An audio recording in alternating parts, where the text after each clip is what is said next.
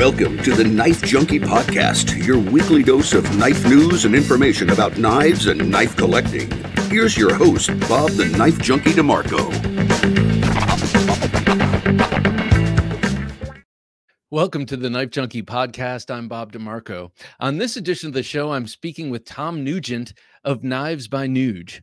I recently came across Knives by Nuge while doom scrolling on Instagram to EDC fixed blades, something I love and I've been into a lot recently. After that, Tom's knives kept popping up in my feed, so I gave him a follow and was immediately impressed by his beautiful little fixed blades, great for in-the-pocket carry with an ulti clip or the like. But his range is also impressive for a new maker with designs from EDC to camp to kitchen. And recently I saw a knife by Nuge that had a pleasingly tactical bent. We'll meet Tom and talk about his knives and some big news that he's just recently announced. But before we do, be sure to like and comment, subscribe, hit the notification bell, and download the show to your favorite podcast app so you can listen on the go. And as always, if you're interested in supporting the show, you can do so by going to Patreon. Quickest way to do that is to scan the QR code or go to TheKnifeJunkie.com/Patreon. Again, that's TheKnifeJunkie.com/Patreon.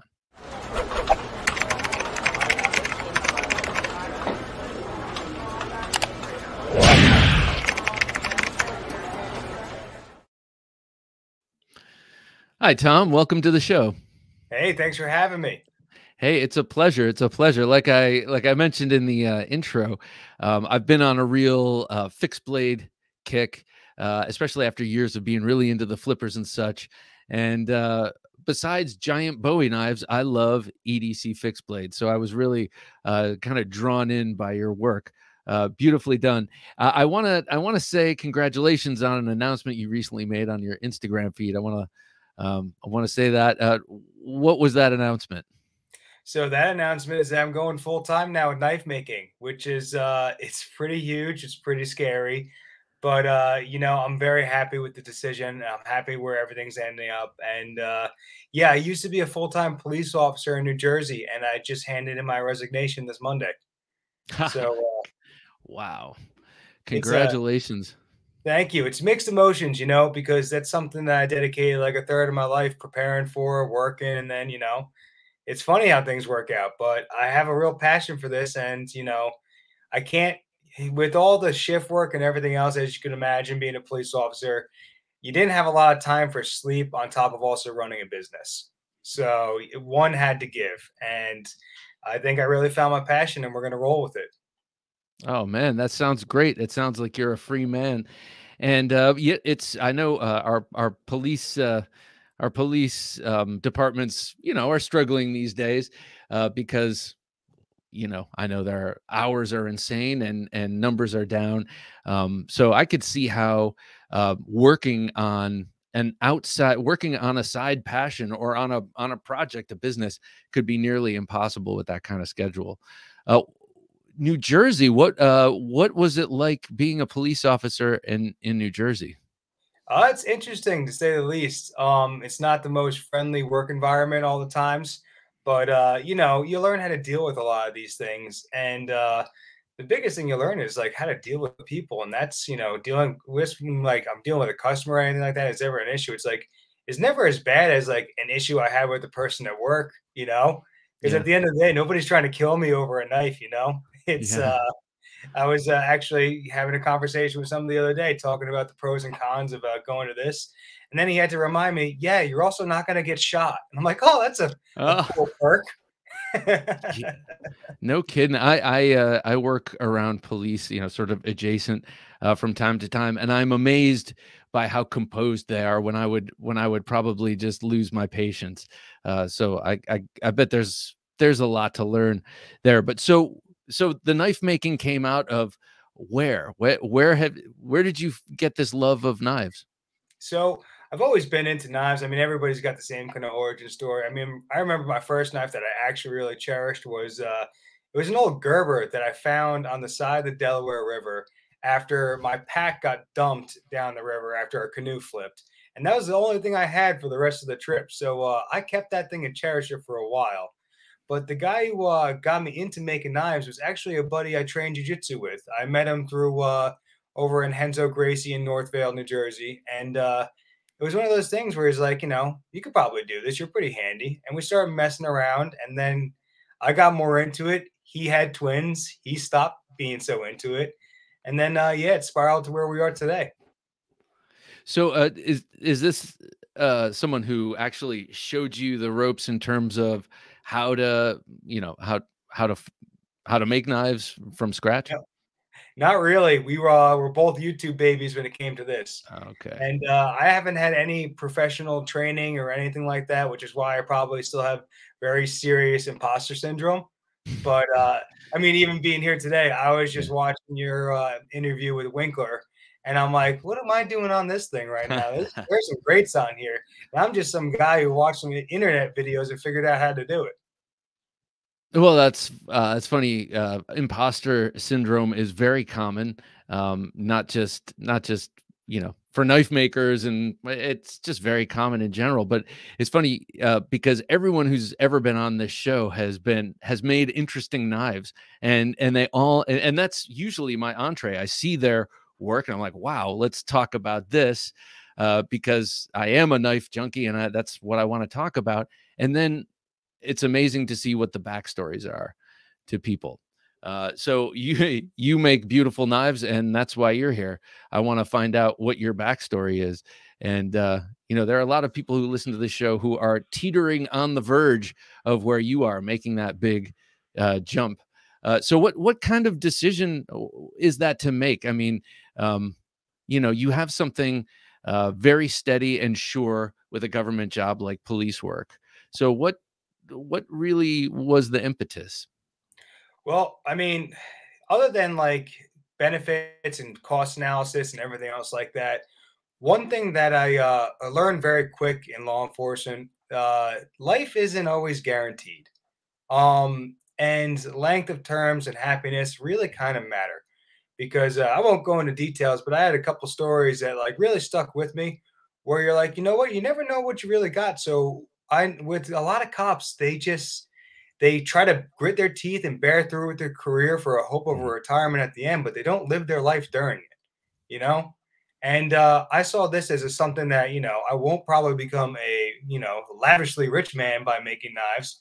However, I could see my life being way more enjoyable, being passionate about what I do with other people that are super passionate about the product. So, you know, it just seems a little more fulfilling than just trying to like, you know, bear with it for another 24 years and then hopefully have a retirement at the end. You know what I mean? Yeah. And hopefully make it those 24 years. Of course, there's no guarantees anywhere. But when you're wearing a gun and a badge, you know, your chances, you know, they go up.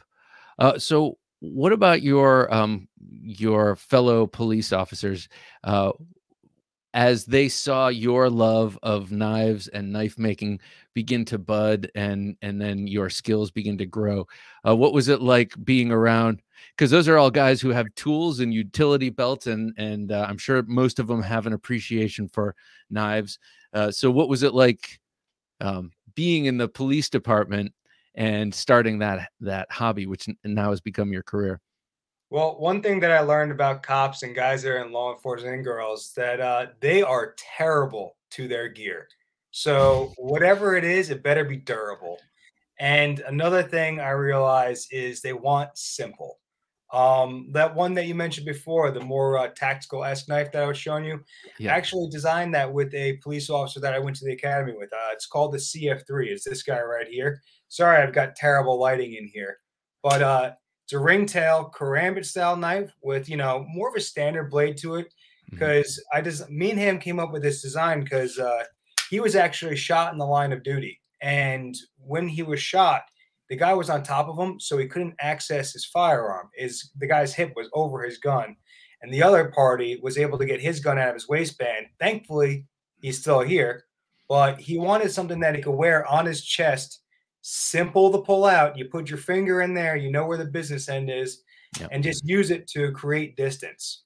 But the reason why I did the blade shape the way it is right here is because it's more of a utilitarian blade. Because the same guy who got the prototype and designed it with me, he told me the first day with his prototype, he actually used it, but not in a, you know, tactical fighting scenario.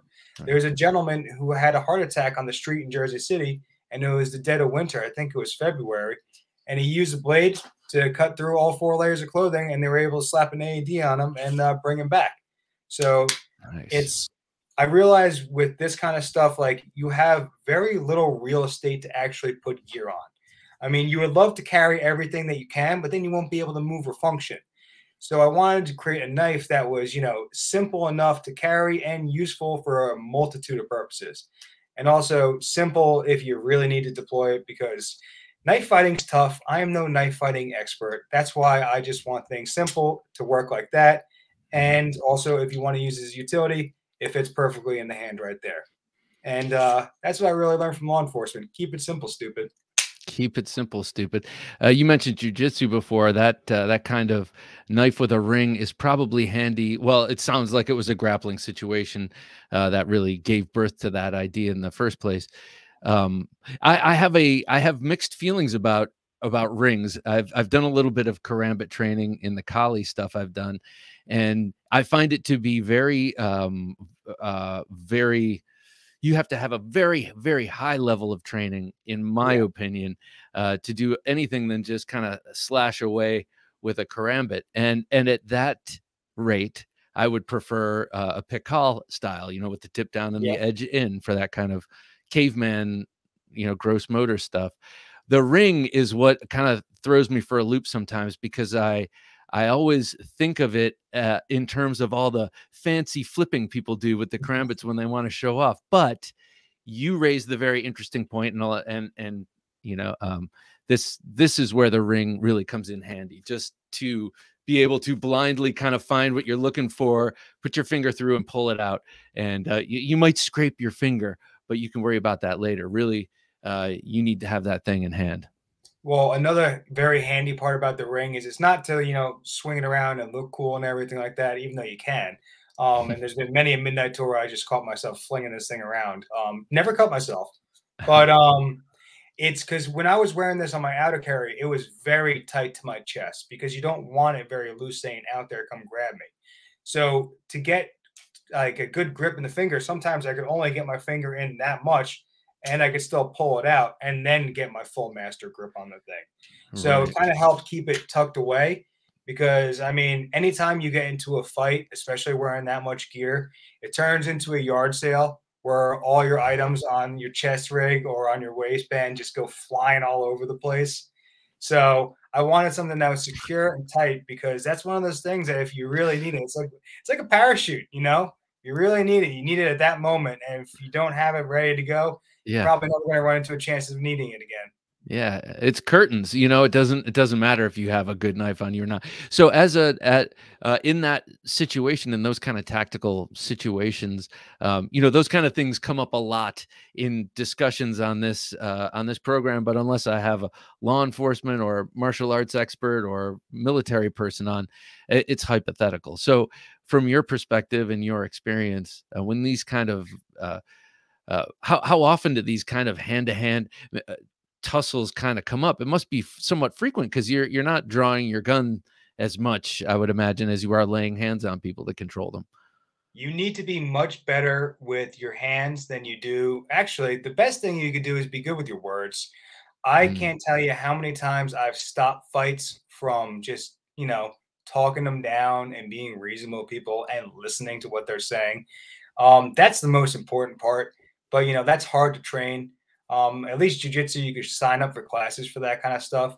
And personally, that's the best way I think it is to handle most situations when you can. Obviously, if there's weapons involved, you got to do what you got to do to keep everybody safe.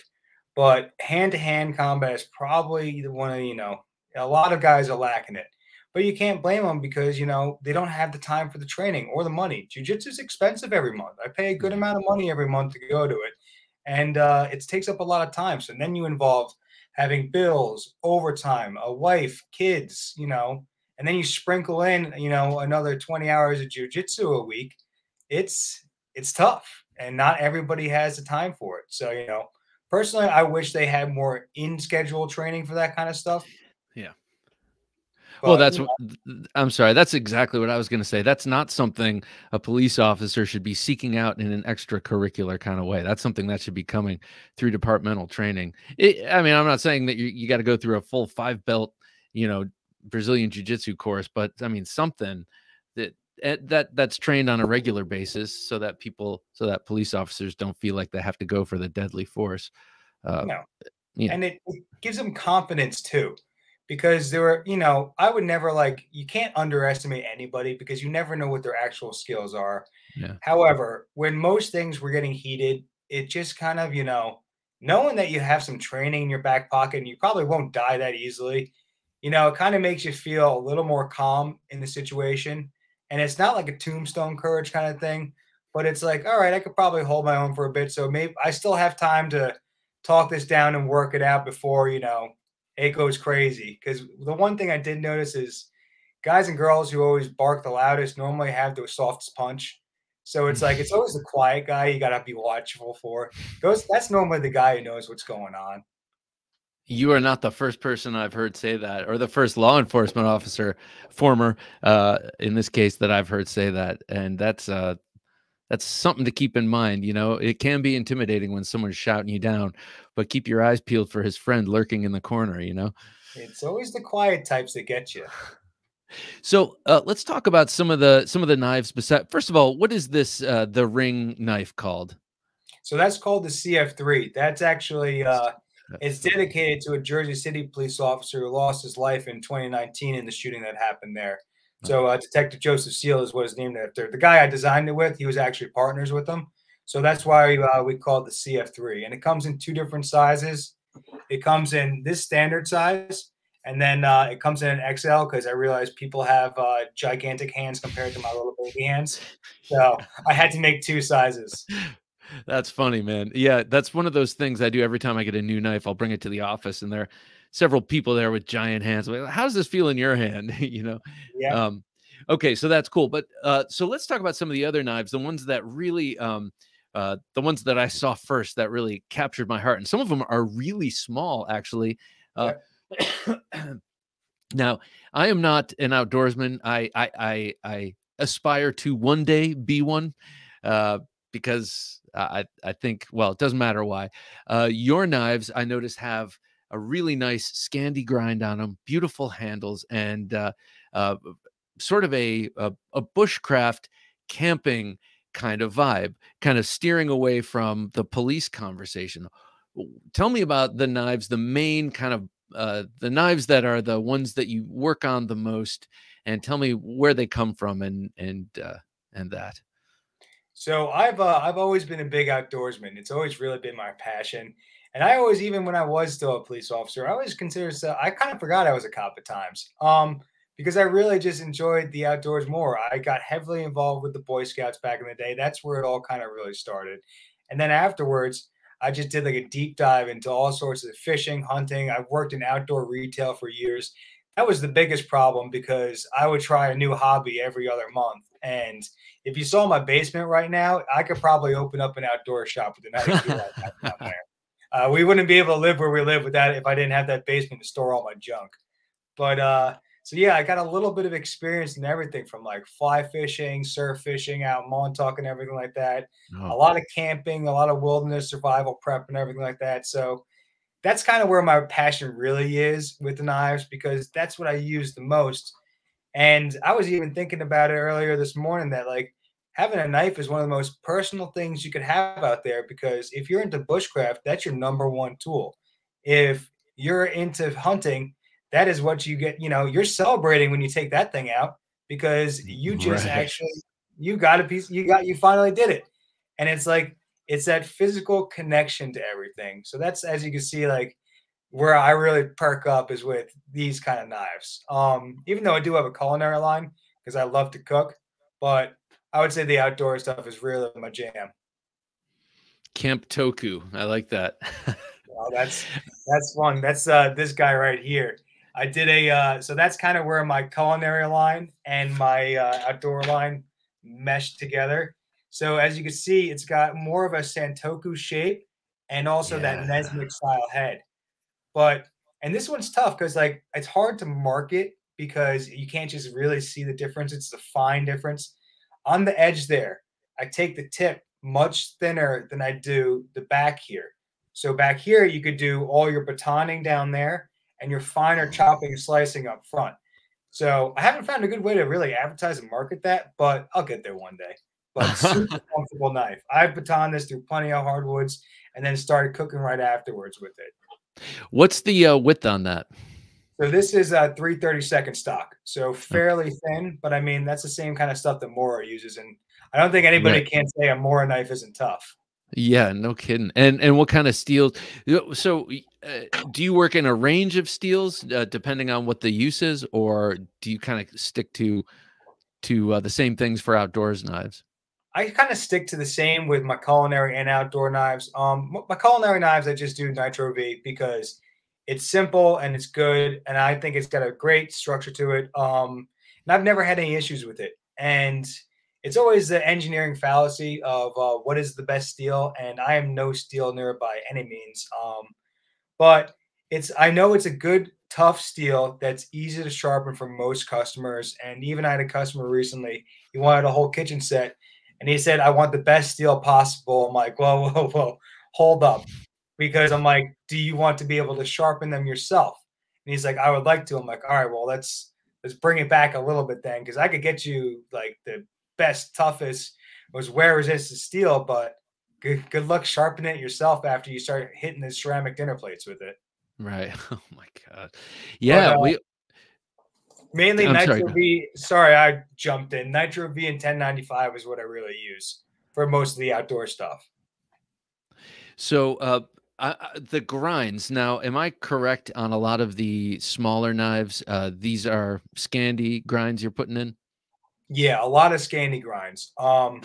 I like the Scandi grind a lot. I still think it's a very versatile grind, especially with a thinner stock, because you still, with that thin stock, you still have a very slicey knife.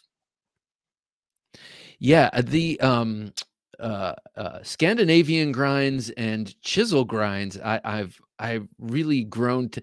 They're like exotic birds to me, and I use them on occasion. I have a bunch of Emersons, so they're all chisel ground. But these kind of edges seem more acute to me. You know, the chisel grind is like kind of like a Scandi grind, but just half of it. So it just seems like you're by not having that final relief edge, you're just kind of getting straight to it. But why is that preferred in bushcraft, like say over an Appleseed edge, which I know is, or a convex edge, which I know is also very common and popular in outdoor edges?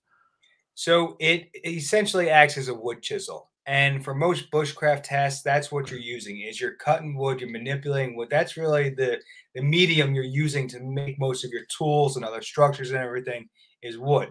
So it's very important to be able to cut through that very well. Some people actually with the Scandi grind have a hard time getting a good feather stick just because of how much it bites quickly into the wood. So it really takes a little bit of finesse because it can really dig in there quick. But if you're trying to hog away material, especially if you're doing like a chest lever grip, you can really just shred wood with this kind of grind. So, in your before you started making these outdoor knives, which I'm assuming now you use when you go out camping and hunting, but what before you were making them, whose knives were you carrying? What kind of knives inspired you? I was carrying a lot of Benchmade, a lot of Kershaw's, a lot of stuff like that. I never, it's funny because I was never like a giant knife collector before I got into this. Because with most of my stuff, I'll buy a couple good quality things, and that's what I've learned. It's like, you buy it right once and you're good. And I just want the tool to work. And that's kind of, carried over into my own designs, I think. Where like I don't always use the flashiest stuff, but it's all good quality gear and it's gonna work when you need it to. So that's kind of where my mindset kind of stuck with it. Okay, so you called yourself an internet baby or a YouTube baby when it comes to learning about knives and stuff. So how did that work in terms of kind of choosing the steels and figuring out heat treat? That's something that you can read about. That's something that you can watch videos about. But I would also imagine that there is a great deal of feel to that. So how did you develop the skills, and how long did it take you? I did a very simple thing of screwing up a lot. Um, that's how I really learned. Because you learn something like heat treating, you're like, oh, that was too hot, and I cooked that thing, and that's all cracked up and everything. And even just certain grinds where you take something too thin or you take something too thick, it's a lot of trial and error. And I actually do have a lot of people that help me out now too, that I work with. That like I'll send them a knife or two and be like, "Why do you think of this?" And that's what really helped my game a lot. I Mm. was getting opinions from guys that are really steel nerds or are really knife nerds. I'm just some, goon in his garage making stuff. But I would send it to them and be like, hey, tweak this, dial this. And I'm like, all right, cool. I could, and then that's how I really helped refine everything. Because I always knew like the gist, but it was getting to those finer details, which really make the world a difference. So were those these are knife nerds, steel nerds you're talking about. Yes. What about other outdoorsmen or your police friends or other people? Do you get your hands, or I'm sorry, do you get your knives in the hands of those people to do real world testing? Yeah, absolutely. Because, there's a lot of guys out there who are out in the bush a whole lot more than me. I actually joke around that now I end up spending all my time making stuff for people who are doing the things I want to do because I'm currently making the things for them. And hopefully that's changing now since I'm only working one full-time job. So I do plan on getting out a lot more now.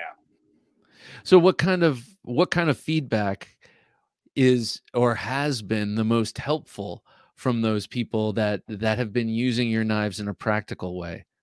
So really the grind has helped out a lot. Grind and handle ergonomics. Because Mm, it really does matter how it sits in your hand. Like even specifically with the Scandi grind, this is, like I said, I'm far from a nerd and I've learned that I'm not really one to get into the debates of everything. I just tell people what I do and then that's it. That's, you guys can debate it from there. So with my Scandi grinds, it's really hard to see in the light. But you see that there's a slight polish at the bottom of the bevel right there. yeah. So I'm hitting that on my leather belt on the 2x72 at a pretty acute angle. Some people will say that's creating a micro bevel. This is where it gets into the world of debates of everything. I don't think it's removing enough material to create a secondary bevel because I've done it with the Scandi grind and then taken on a really like high grip belt and just slightly going over the edge a little bit more because it Mhm. does help it, Scandi grinds, they have very fine edges because it goes to an acute point. Yeah. So I think with that hard buff on the leather belt and giving that little polish right there, it helps toughen up the edge a little bit. And that took a lot of fine tuning between whether I wanted to actually hit it on a belt and do a micro bevel. Because I know there's guys like LT Wright who actually, and I believe Bark River does it too, where they actually hit it on, I believe, a buffing wheel pretty hard the same way to kind of create more of a secondary bevel to it. Yeah, Tops does that with their Scandies, I know. And I remember when they first started doing it with their Brothers of Bushcraft knife, which was kind of their entree into that sort of bushcraft knife. There was a big hue and cry about the fact that, oh my gosh, is that a secondary edge on that? And I think someone, maybe it was Craig, uh, said the same thing. Look, we pride ourselves on some of the toughest knives around. Yeah. Therefore, our Scandi ground knives, we need to do a little bit of that so that they don't break, but you Well, still get the benefit. exactly. But that's, people could debate these things all day long, and that's what makes for great internet forums. However, I just know that this works pretty well, and I'm very happy with the results. And I personally think having that hard buff on there helps the edge just hold up a little bit because that's where some of these guys have helped me out. Because I would send them like one of each and be like, just beat them up. Let me know. Like I Yeah. have a couple guys out with them right now. We're still doing testing on a couple new knives. And it's nice because, that's what they love to do. And I'm like, all right, good. It gives me time to stay in the shop and keep working because I still test them all myself. But it's nice to have just different opinions out there because, it's just like anybody else. You have like a second or third set of eyes on something. They may see something that you don't, and vice versa. Right, and they might put it through tests that you didn't even think of, things that Exactly. rigors that need to be tested. So doing these kind of camp knives with well, first of all, before we get to those, show me the knife that you were holding up. That looks really nice. So And remember that tell little me about guy up that. there that you were talking about, that little EDC fixie? Yeah. This is based off of that. So that little knife is called the EDN. I recently, if you go to Knives by Nuge on Instagram, you have the little black micarta with the flared copper tubes. This is the big brother to that one. So we essentially made the blade 3.5 inches on it, and we extended the handle a little bit and changed up the curve, because that's one of those things where, like, you can't just extend it on CAD because the feel is completely different. So I did have to do some adjustments by hand to get it so your hand really fits in there well. And with this knife specifically, this is only in 1084 because it's a prototype. As you can see, I've been using it every single day. But because we burn wood to heat the house, so I'm literally using a knife every morning and every Oh, evening to make nice. sure the fire's going. And we're going to be doing these is a first for me in CPM 3V, which I'm stoked about. Oh, nice. So So I'm really happy about that. so does that mean that you have to buy a whole bunch more belts and kind of prepare yourself differently to work that steel than what you have in the past? I am scared because I don't know. Well, like everything else, I will figure it out when we get there. Thankfully, with the scanning grinds, because it's such a short bevel on there, you really don't burn through too many belts, which Right. is, a blessing because they're the most expensive part. But I have a couple of people that want this model in a flat grind. And if I'm going to do that, I'm going to have to do some pre-grinding on it beforehand. But you can't take it too far up because this is only 3/32 stock, and Mm. then it can get a little warpy if you take away too much material. So it's going to be that fine line. I actually have these all my stainless knives heat treated by Paul Boss, and he Oh, does a nice. great job of getting out any warp. It's something with his cryo. Now I don't want to say what he told me because I can't repeat it properly. However, Right. in his cryo, he's able to get out any warp possible, and I do appreciate it because it saves me a ton of time. Oh, so and that allows you to go thinner and to grind more pre-heat treat, which is Yeah. easier, right? And easier on the machines and such, right? What he told me is that I could pretty much take it, I would say maybe 80% of the way, say if it's a flat grind, probably Mhm. 80% of the way. As long as you have a flat section up there that goes up the majority of the knife, he can keep any kind of warp out of it. So, but if you go all the way up with the bevel, you lose that area, and then you're going to have that open air between the plate and the knife, and he's not going to have any flat surface to Uh, get that warp out. And but this time I'm going full thickness. I may be a giant regret, but we'll find out. Like I said, I learned by screwing up. that's pretty cool. I mean, Paul Boss, he does Bucks heat treat, and they're known for that. They're known Yeah. for and he gets a lot of well, the Paul Boss heat treats get a lot of mileage out of whatever those steels are. So that's a pretty that's a cool place to go. Not a cool place. That's not the right word I'm trying to find. That's a shrewd place for a new maker to go. So Yeah. that's something you don't have to worry about because he's the man. So making these knives, the large and the small, it's interesting you talk about you can't just extend it because the ergonomics change with the dimensional change. And I have found uh, over time that's something I look at because I like small and large versions of knives, and some designs, like some folders that I have, you are able to just add, make it 10% larger, and it works perfectly ergonomically. And then there are other things that are way more subtle, like Spyderco knives. You can't do that with for some reason. They have to redesign. Other knives feel fine. So I think it's interesting that you paid attention to that because it's a real issue. Oftentimes you can't just blow it up. Yeah. And you have to, I mean, it looks great on paper, but you need to get a little dirt time on the model, before you can actually start sending it out there. And that's what I've learned is that you got to play with things first and get things dialed. And then, they get them out there. And then too, you're still not done because there's still little subtle changes that you can make. Like something like this is one of the little neck knives that I do, which also, you could wear it as a, pocket style knife. It's I call it the Wicket. This is probably one of my more popular models. See if I can get that actually in the light. But one thing I changed up here is this one is one of the older ones. This little bump right here, that little finger choil, it's fine for my hand, but I reference the baby hands that I have. I had a couple guys with gorilla hands grab a hold of this thing, and that actually created a hot spot for them right there, which I didn't realize. For me, I did a lot of testing on this model, and I beat it up all summer long. And I thought it was perfect. But then I started sending it out there, and people are like, oh, I don't know about this little thing right here. So on all my newer models, we actually moved that back about 3/16 of an inch, which now gives everybody, a multitude of size hands, a more comfortable purchase on the knife. Yep, that's the guy. So all I had to do is move it back just a smidge, and it made the world of difference.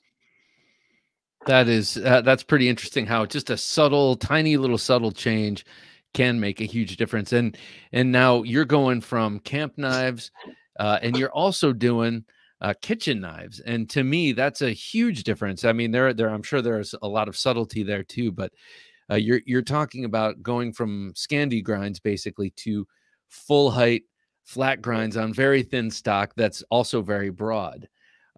What was it like going from, and I'm making an assumption now that you started with the camp knives, I could be wrong, but what's it like switching back and forth between those two different styles of blade grinding? It's a trip. Because you're almost like if you do too many outdoor knives and then switch back to the culinary knives, you're almost like relearning it. I gave myself a doozy this past week because I was working on a couple of Scandi grinds, and then I decided to throw into the mix fillet knife that I just finished up. And it's tough because you're talking about going from a thicker stock bushcrafting knife to a super thin, super bendy, super flexible fillet knife, and the grinding style is completely different. And also just the way you have to grind is different. This thing, you're really cutting it close with your thumbs. Every now and then, I feel like my thumb gets a little bit shorter with these guys. Where on the Scandi grinds, I'm actually using a jig to make sure I get those perfect angles because it really matters there. When you're doing a full flat grind, you have some wiggle room. You have the feel you could go with while you're going across the belt. I do all those freehand. Same with my sabers because you can really feel it better. But you also have some more like oops room when you're working on it. With the Scandi grind, if I've tried freehanding them, it's tough. It's really tough to do. And I'm trying to get production speed up. So if I could do the flat grinds by hand very fast, that's the way I'm going to do it. If I need to use a jig on the Scandis, then by all means, I'll use a jig. So little tools that help. With the fillet knives, being especially thin and flexible, do you grind those after you have that heat treated? How does that work? I grind them from full heat treat. So because they're fairly thin anyway, and if you use good aggressive belts, you could actually get through the material pretty fast. And I've figured out that the flex, it isn't just from the heat treat alone. It's also about where you remove the material. Where I want more of like a tip mid flex with my fillet knives. So you can see probably a little bit better in this way. You see where it bends right there in the middle. I keep it fairly thicker going a little bit back here because where you're flexing it is going to be up and towards the tip.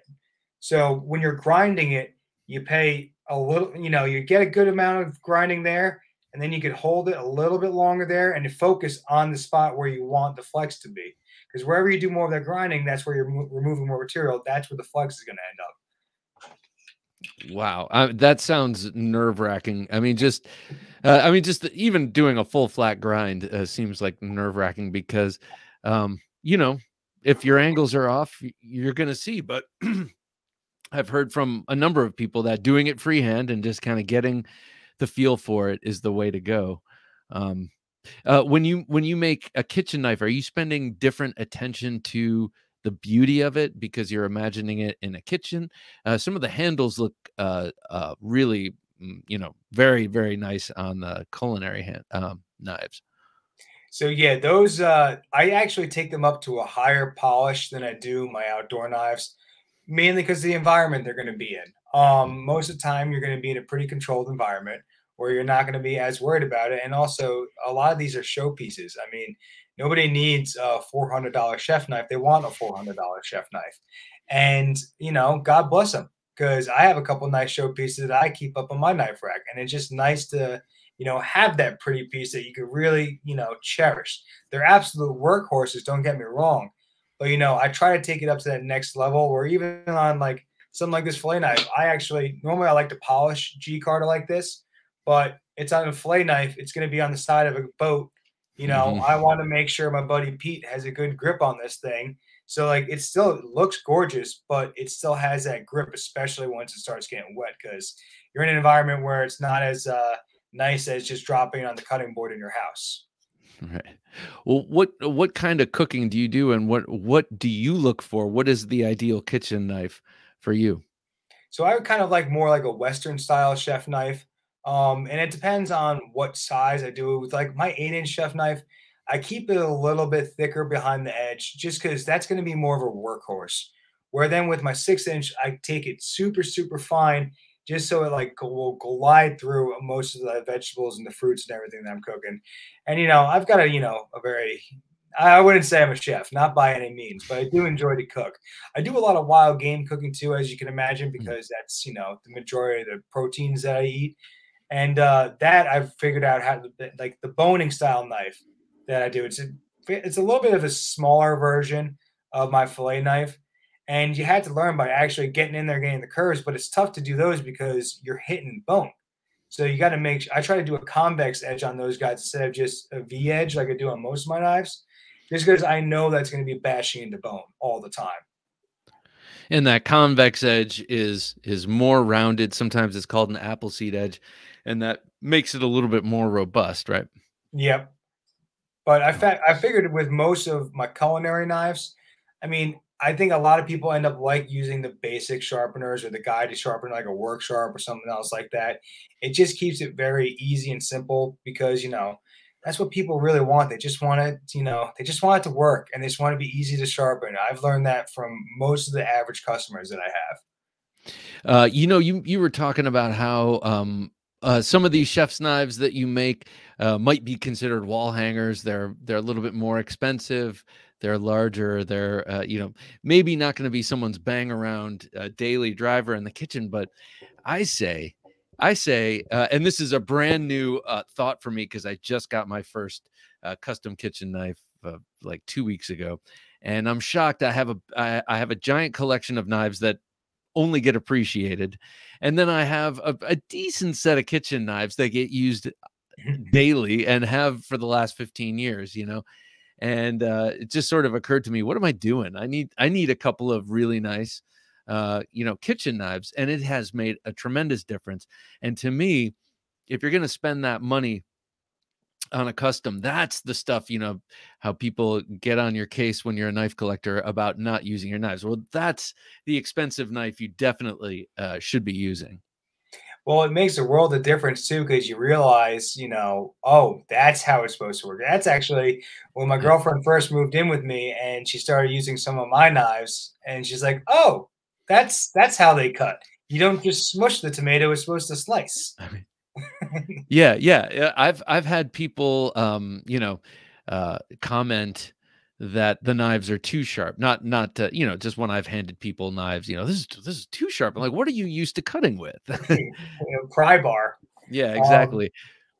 That's always my favorite comment, and it's like I never want people to hurt themselves, but they're like, "Yeah, your knife cuts real well," because you know they might have been not using the best technique, and you know, red stuff gets on the cutting board, and it's you know, oops. But you learn, you know, very quickly how like you know, a good quality knife with good edge geometry is actually supposed to work. So, do you, in your experience, as a you know, a culinary enthusiast, have you found that knives that you buy at Bed Bath and Beyond, whatever your Henkels, your Wusthoffs and stuff, do you think that they're thicker behind the edge than need be, or just, you know, kind of built for banging around year after year, or and not maybe so refined? What are your opinions? It's for me, I don't think so, because look at the audience that it's going to. Not everybody is going to fully understand edge geometry and, what you could use for what. Because I've seen edge geometry on EDC knives that I think is too thin. But this is coming from me with like an outdoors thing, because it's great for going straight forward. But the second you start carving and putting that others like lateral directional pressure on there, that's how you could chip it pretty easily because of edge geometry. And then you also look at what the average person is doing in a kitchen. They're probably banging around the knife, not using it properly, throwing it in the bottom of the kitchen sink, and probably putting it in the dishwasher. All things which are like gigantic no-nos. Now, with those knives, you kind of want them to be, because if somebody was to handle, like, say, like my 6-inch chef knife, and they were to bang it around, my neighbor down the road, I love them, but the wife always uses it on the butter dish, and the butter dish has rounded ceramic edges, and it comes back looking like a bread knife because the edge is so fine, but when it gets pushed and rolled against that ceramic lip on the butter tray, it chips it. So maybe sometimes you wouldn't mind having that thicker edge because you wouldn't be chipping it as often. You might be dulling it, but you won't be removing the metal completely from the picture. Right, and therefore changing the entire profile when you fix it. Exactly, and then you're going up there anyway. So it really depends. And because they have their higher end line, which I'm sure has much better geometry, but the people buying that are also looking for that. Right, But right.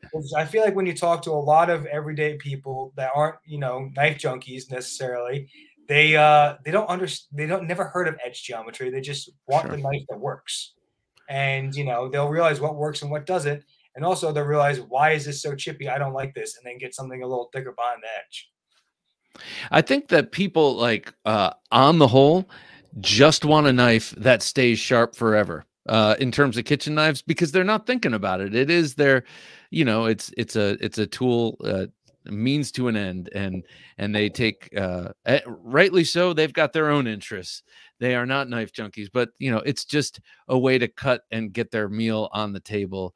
And so as long as I can cut this, I mean, I know people, plenty of people who have given away knives, or were ready to give away knives to me because the edge is gone. I'm like, I could just sharpen this for you and you could have it back and use it. And they're like, Yeah, really? It's like, yeah. that's how this works. Yeah, these are supposed to be sharpened. Yeah. But it's funny because some people, it's just another tool that they don't even realize they're using. I mean, I was at my family's house for Thanksgiving, and they were carving the turkey with the good old classic Cutco, and I could tell that it was quite dull. But you know what my uncle did? He just applied more force. So Yeah.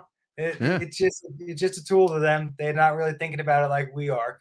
But I feel like we think of them more as like performance items, where other people is just another thing in the drawer. So Yeah. that's kind Yeah. of where the difference is. I've heard things boiled down to, tools or obstacles for people. It's either, people included. You're either a tool for me or an obstacle for me, and if you're an obstacle, that just means I can't use you right now. And that's how people might see things like knives and other tools. This is just a thing, and I can't imagine it because I spend so much time, and effort and money, on this hobby or on this collection. I mean, to me, the word hobby kind of, doesn't even approach it. But yeah, I mean, it's not everyone's thing, and not everyone's going to spend $400 on a Until they kitchen use knife. one. But if they do, they should use it. Well, I realized too is a lot of people because when I first started out, I didn't have like a big knife enthusiast customer base. They were, they just thought that would be neat to try it out. And, Mm. I would talk to them about the uses of it, and then we would buy it. And it would be like the realization, like, oh my God, that's how that's supposed to function. And then that's also how then you get more repeat customers with it, because they learn to appreciate it and how well it's supposed to actually work. And then they realize what they were doing before was, it was not working out the way it's supposed to. Because like I said with my girlfriend, you're like, oh, that's how that works. So sometimes you need to actually put the quality tool in their hand to make them appreciate it. Right, right, right. And stop with all the weird knife talk and just let the knife speak for itself. Well, exactly. It's just I gonna mean, work. that's Yeah, that's advice I could take from myself. So for you and Knives by Nuge, what is more what are people coming to you for more? The kitchen or the camp or the EDC? I would say right now I am more camp and going actually further into the EDC realm. To be honest, I wasn't planning on getting into the EDC realm. I always EDC my knives anyway, but that Mhm. wasn't something that I was really focusing on first. But then I started having a lot of the EDC community reaching out to me about some of my smaller knives. I mean, even another very popular one that I do is called the Chickpea. And I have one right here with a Scandi grind and burlap my card on it. To be Oh, honest, that's when I designed this knife, what I had in mind was the Boy Scouts. I wanted to design a Boy Scout knife that was smaller, full tang, because they're always using those slip joints that I've seen countless scouts cut their fingers on because they never locked, they never were sharp. And I'm like, I wanted to make a more affordable, small, carryable fixed blade. And then everybody started to EDC this. And I'm like, that's not where I saw the market going. But Brian House from Housemaid sometimes talk about saying, "Hey, let the market take it where it will. If the EDC community is about it, then that's what it is. Then go with it." But it's funny because it's not where my intention was, but that's what is now carrying it.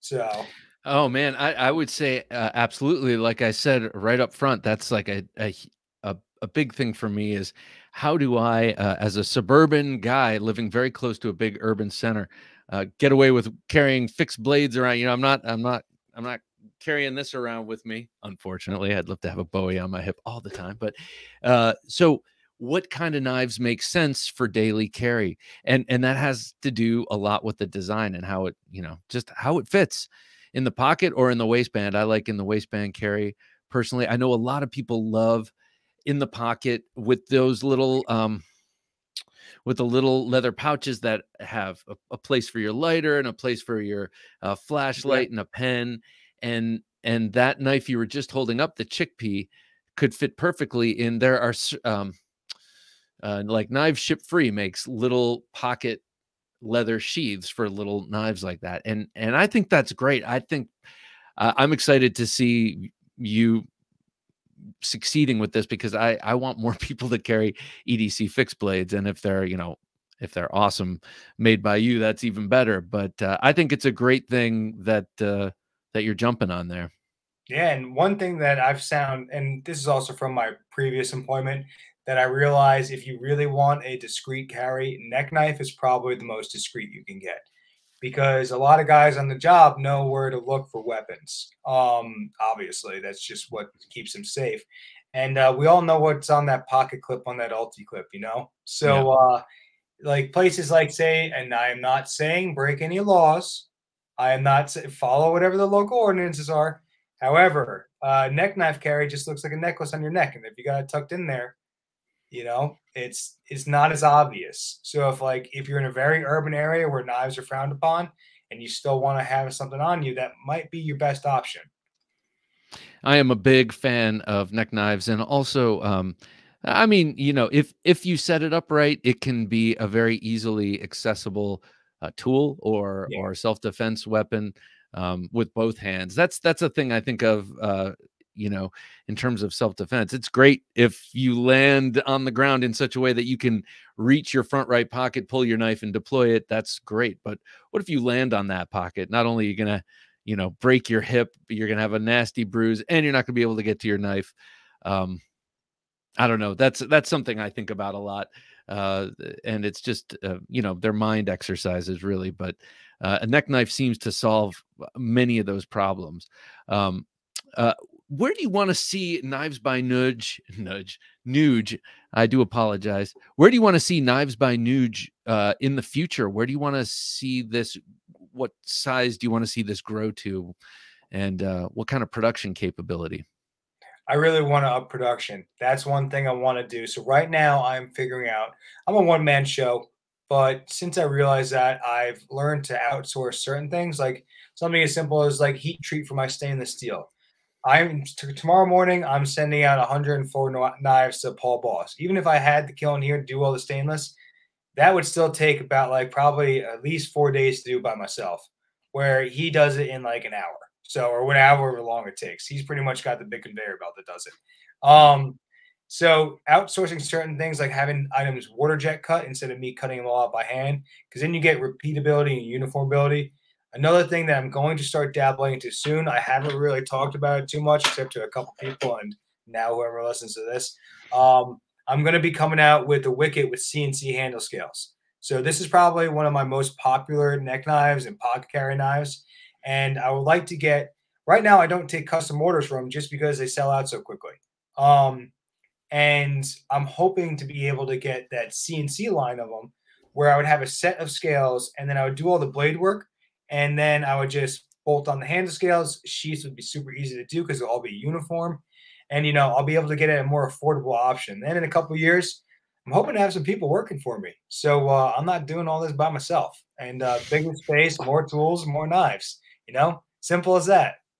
Oh, right on. I love the idea of the water jetting and the CNC handles for just repeatability, and then how that will aid you in the kydex making. Kydex can be such a pain, man.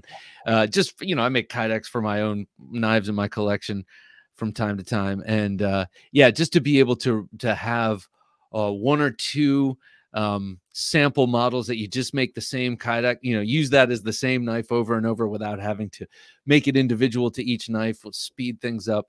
That all sounds really good. And then just as a tease, I have seen that you have that you're working on folders too. You have a friction folder that you have in the works or that you have already released. I had a couple prototypes made. This is one of them. And that's why I was smiling when you were talking about the leather slip, because I'm like, I had it in my pocket right now. This is actually based off of my chickpea model. So pretty much the same size. The blade's a little bit shorter because we have to take the handle scales further up. So it's a very basic friction folder, 90-degree spine all the way up to the top. So you can actually scrape a ferro rod or a fat wood with it closed like that. And it's going to come with an option to have the leather slip. That's made by Ryan over at Failsafe Goods. So if you want one of those, you have to go to him. But the production run, we're going to be doing them in Nitro V stainless. So this first batch we did in 1095, and it's been working out great. I love the thing so far. And the nice part about this guy is friction folders, as you can imagine, a lot of people don't like because it doesn't have a lock. It's probably still safer than a slip joint, in my opinion, because you can actually put your thumb on the spine while you're working it.